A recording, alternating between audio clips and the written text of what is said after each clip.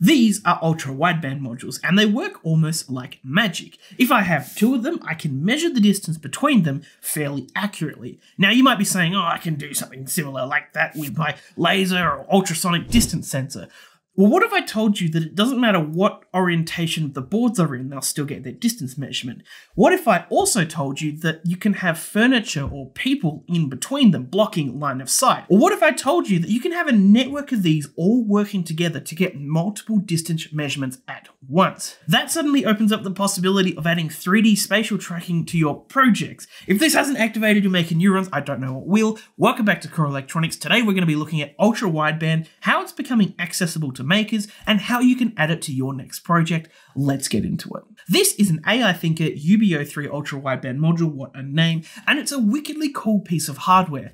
AI Thinker has been going ham pretty recently, making quite high-end technologies accessible on modules like this. They do a lot of other cool things like their millimeter wave human radar, which we also have a video on, go and check it out. At the time of making this video, this ultra-wideband board is one of the cheapest ways to add ultra-wideband to your projects by quite a margin as well. Yes, you can definitely go and buy just the chip itself, which is the little fellow on the top here, but you need to go and, design your own carrier board to actually use it. Regardless, ultra-wideband has now reached a point where it's reasonably affordable and easy enough for use in maker projects at home. But how does it work? Well, these boards operate using time-of-flight measurements of radio waves sent between them, somewhere between 6.25 and 8.25 gigahertz. One sends out the message, the other receives it, and then repeats that message back. The first board then uses the time that it took for that signal to come back to figure out how far apart they are. But that message is traveling at the speed of light. If these boards were about 30 centimeters or a foot apart, it takes only a billionth of a second to move from point A to point B. So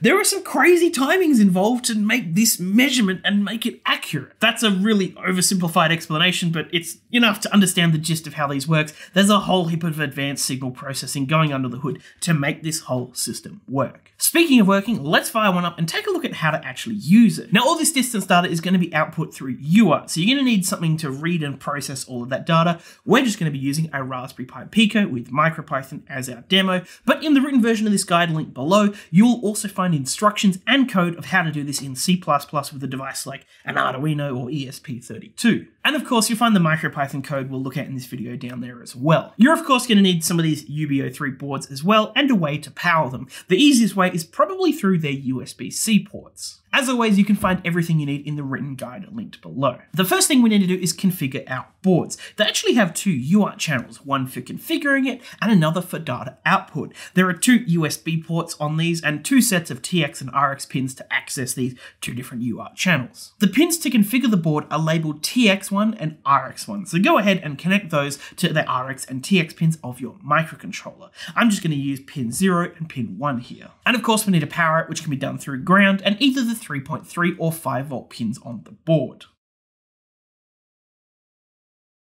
I'm going to go ahead and plug my Pico into my computer, open up Thonny, and paste in the configuration code from the written guide. Configuring the board is pretty straightforward. The code is just going to send a whole bunch of AT commands, with this one up here being our main one. It's got 4 numbers up here that we're going to need to select. The first is the ID of the board, the second is the mode, whether we want it to run as a base station or a tag, then the frequency that we want it to run at, and finally the data rate. We tested the last two settings and found that 1 works the best, which is the lower frequency at the higher data rate. So we recommend leaving these as 1 and 1, and these two last numbers need to be the same across all of your boards, so just keep whatever you chose the same, don't change it. Alrighty, let's first configure the important board known as the tag. The tag can be thought of as the module that will be tracked. Every distance measurement will be made in reference to this, so how far away each board is from this tag.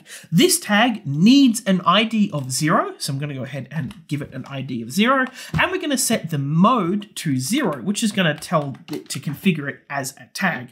0 is a tag, 1 is a base station. Run that code, and our Pico is going to send that command, and this might take a few seconds. It's also going to send it a reboot command, which I think it's doing right now. Yep, and then it's going to send this AT get configuration command, which is just basically asking it, hey, give us the config information that you're currently running on, just so we can double check it. And down here, you can see it printed out ID 0, role 0, channel 1, rate 1, which is what we put in.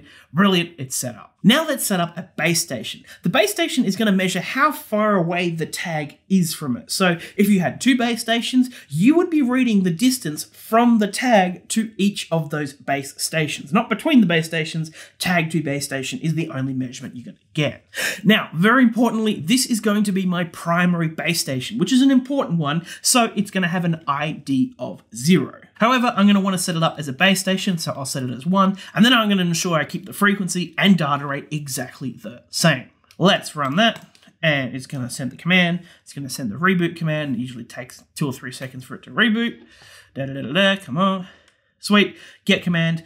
ID 0, role 1, channel 1, rate 1. Beautiful. The absolute minimum you need to run this system is a tag with an ID of 0 and a base station with an ID of 0 as well. Alrighty, I'm going to go ahead and just because I have a plethora of these available, I am going to set up a second base station, but instead of the ID being 0, it needs to be an ID of 1. Every single base station needs its own ID. You can't share an ID. If it does share an ID, you're going to randomly measure the distance between those 2 boards of the same ID. And just confirming, we have a base station with an ID of 1. If I went ahead and, for the fun of it, set up a third base station, it would have an ID of 2. A fourth base station would have an ID of 3, and so on and so on. In the mode we're using, you can have up to 8 base stations, so you would just keep going through those unique ID numbers till you reach 7, which is the maximum because we started counting at 0. So with this system, you can have a maximum of 9 boards, 1 tag, 8 base stations, each measuring the distance to the tag. Now this might seem like a bit of an overkill setup, but in a future video, we'll be looking at how to use this for full spatial 3D tracking. It's really damn cool. And that is all we need to do with the AT commands. Before we move on though, these boards do actually have a 3-axis accelerometer on them. So you can actually access that data through these AT commands. All you need to send is AT plus get sensor. And if I run it here, you can see we're getting our X, Y, Z, and then an estimated angle of the board. We aren't really going to be using this. It's just a handy thing to know if your project calls for it because you have access to an IMU already. Now that the boards are configured, we are ready to get that distance data, which is going to come out of the second UART channel. By the way, those AT commands will not work on this second channel. It only outputs distance data. This UART is going to be accessible through pins PA2 and PA3. PA2 is the TX and PA3 is the RX. Why are they not labeled like this? No idea. I've gone ahead and connected base station 0 to my Pico here. That's because only devices with an ID of 0 are going to output data. So tag 0 and base station 0 are the only ones that you're going to be able to actually get data out from this UART channel. Any other device, you're just probably going to see nothing. I'm then going to go ahead and run this super simple UART code that just prints out anything it sees. And finally, I'm going to plug in my tag to USB power. And after a brief second, you can see that there are 2 blue lights flashing on these on each side now. That means that they've paired to each other and you are now receiving UART data, as you can see in our shell. I'm just going to stop it here so we can see what's going on. This is a pretty stock standard UART message, a header and a tail with all the distance data in the middle here, and it's in 16-bit little endian format. You can see here we have some values and then a whole bunch of just zeros because we've only got 1 base station connected at the moment. The rest of where these 8 base station data distance points will be is just currently empty. What's that? You can't read 16-bit little endian format with your naked eyeballs? Well, if only there was like a written guide or something linked below that contained code to make all of this nice and human readable. Here's that code. I'm just going to go ahead and run it, and without changing anything, you can see we now have our nice human readable distance measure out in meters. I'm going to hold it about half a meter away, and we're getting half a meter. I'm going to try and move this as far away as it can. And as you can see, I move it around, we're changing the measurement distance. I'm going to go ahead and look for a battery pack. I just got a USB battery bank here that I'm going to plug it into. It's automatically going to boot up and start getting those measurements. And if I move backwards, you can see our distance is increasing.